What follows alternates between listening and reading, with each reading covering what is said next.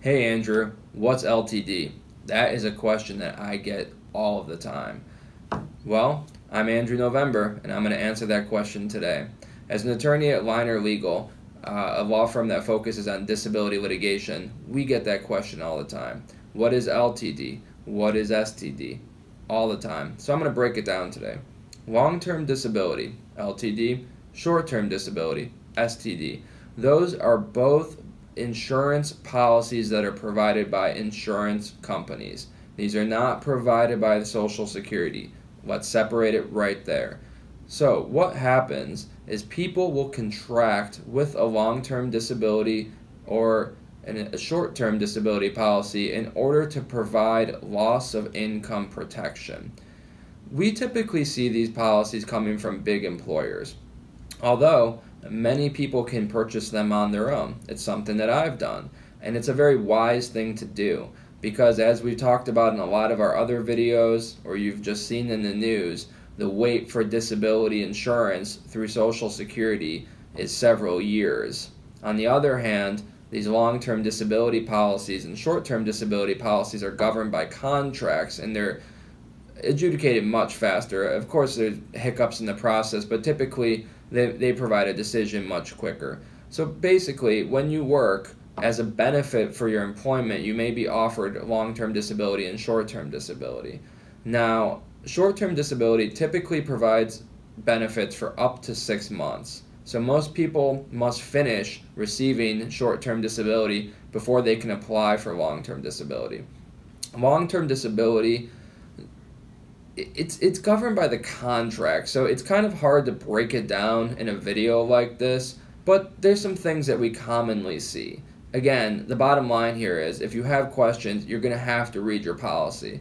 If it's a difficult policy to read, get a copy of it, email it to me, we'll set up a conversation and we can break it down. But like I said, there's some things that I've noticed over the years that we see. Typically, long-term disability, as I mentioned, will kick in after the short-term disability policy is over. There's also an elimination period, a period of time that you must be disabled before you can collect those LTD benefits. Chances are you're going to satisfy that elimination period while you're collecting your short-term disability. But there might be a waiting period for short-term disability. Again, we really have to see your contract to know all the details, but those overarching principles will apply. Long-term disability is going to pay you benefits for the first 2 years, typically if you're unable to do your own occupation, so your actual job. That's what you have to show. You cannot do your own occupation. After 2 years, the vast majority of the policies transition into what they call the any occupation period. That means you are only meeting the definition of disability if you're unable to do any occupation, and they're going to look at things like your skills and your education in order to determine whether you can do any occupation. That's where we see most of the problems. Unfortunately, that's where we have to litigate often because of absurd decisions that we've seen where they've found that people can do other jobs. Also, the contracts often state that you have to be able to make a certain amount of money. Well, if you're a high-paid employee and you go on disability, it's probably not fair that they say you can do some job with a much lower rate. That doesn't make sense. And remember, these are insurance benefits. These are what you've been paying into and your employer's been paying into. So there are some serious protections out there. Again, we often call them creatures of contract, which means if you ask me a question about Social Security disability, I've been doing this for 8 years. I've done over 3,000 hearings. I know what the law says. I could probably answer that question with my eyes closed. Can't do it with long-term disability or short-term disability. We need to see what's in the contract.